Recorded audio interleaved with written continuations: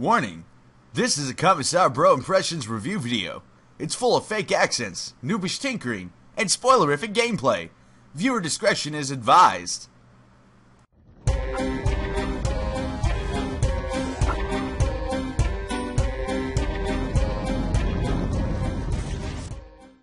Hello comrades, Commissar Bro here today with Auto Dealership Tycoon. That's right. This game is a second attempt from Diggity. And honestly, I very much like it. It probably helps that I have a bit of a history as a car salesman, but yeah, we're gonna try to ignore that. But anyway, so without further ado, I've already been playing a bit of a game, so I figured I'll just show you from here. So essentially, this is your dealership. Oh, isn't it so pretty? Look at all the people walking around and whatnot. You have all sorts of stuff. First off, here are your salespeople. You can literally click on them and, hire people, fire people. If you're paying them too much for too little work, or too little for too much work, etc., etc., etc. Or if you just want to, replace employees. Because see, right here is basically their skill level. This is how much you pay them every day. Yeah, makes sense. Pretty simple. Alright. Up here in the sales manager's office is where you can take a look at your new and used inventory. This is my used inventory right here. You can actually right click on the car to change the price. Yeah, alright. So you can see I don't really have many used cars. You can put a focus on whether you're trying to sell new or used cars, and it'll kind of give you a bit of a bonus towards selling them. But we're going to stick with just selling our Yotoyas. That's right. We got 5 Arises, 5 Chipolas, 5 Four-Walkers, and 5 Tongras. Keep in mind, there are multiple car companies in the game. You got Dove, you got Ford, you got GEW, Lianza, and then Yotoya. So you got a couple of different cars you can buy from. It basically, different values, different market shares. And you can see those over here on the upgrades. Yeah, basically you can pick, if you have enough money, you can buy an additional license to sell a certain type of car. In this case, I could buy Dub. I'm not going to, but I could if I wanted to. Alright. You've also, on the next page, got upgrades for all of your buildings. The upgrades literally work for like building 1, building 2, etc., etc. So as you can see here, these were the upgrades for building 3, which I am not in yet. If we go right here, we can see that, you start out with this building. I've upgraded to this building. This would be building 3. It's $4,000 a day for building 3, so that's why I haven't bought that one yet, because there's a big difference between 1,200 and 4,000. That's right. Now, the bigger you get, the more showroom and service traffic you get as well. Generally, the more parts storage you have. And it gives you a little thing there that says designed for 2 or more brand licenses. Yeah, it's a lot of good stuff. So basically, building 5 would be the biggest building, which is actually a pretty decent sized little building there. Alright. Pretty cool. And then you get your finance manager. We don't worry too much about them.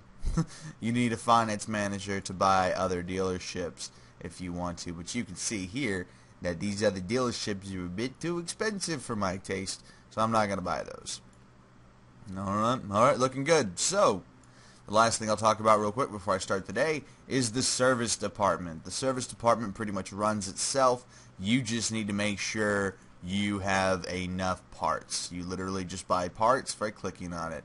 There's different parts for different cars. As you can see, used car parts, Yotoya parts, new Yotoya parts, new Dub parts, new Ford parts, GW parts, so on and so forth. Alright. So let's go ahead and start today. Basically what's going to happen now that we started the day, customers are going to come into the service department and get their shit fixed. And then customers are going to come in here and they're going to buy stuff. It's going to be one beautiful like chain of life kind of thing, circle of life of people coming in, buying stuff.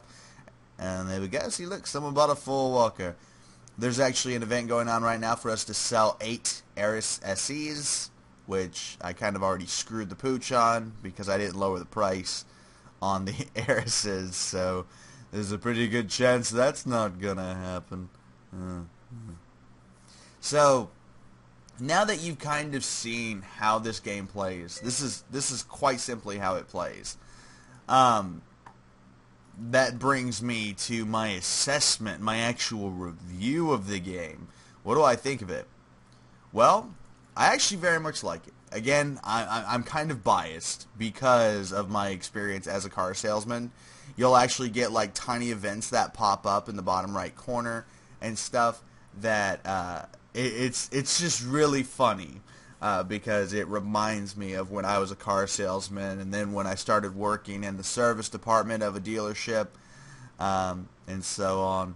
It's just it brings back memories. Very nostalgic, so I'm kind of biased in that regard. But the mechanics are simple. I think that Diggity really learned from his experience with the first game he made, which was Lunch Truck Tycoon. I personally was not much of a fan of it. I played it when it first came out, and I just didn't really enjoy the game. And I'll admit I was a bit harsh on it. But oh damn, we didn't do that. We failed the challenge. But yeah, this game most certainly is a significant improvement. Now, of course, it's still graphically and aesthetically pretty simple, and the music gets kind of annoying. So honestly, I have it just plain out muted. But you know, overall, this is definitely a step in the right direction. And even then, like, you can see a lot of personality went into this game as well.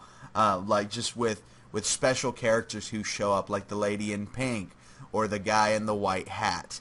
As you play the game, you'll kind of see who I'm talking about. I don't really want to ruin the fun. And then you just like the random events you get are pretty funny as well. Like where I've actually experienced this in real life, where basically a customer came in saying someone shat in their car, and they're like, oh, but it wasn't in there. It wasn't in there when I left the lot. It's like, no, it wasn't. Like it was in there when they left the lot, basically. Kind of gist thing is what they were saying. Anyway, less about me, more about the game. Pretty much, it's a little grindy. Like, it can definitely take some time to get up to the higher stages of the game. Like this right here, getting to this point of the game took me about an hour and a half or so, almost 2 hours. But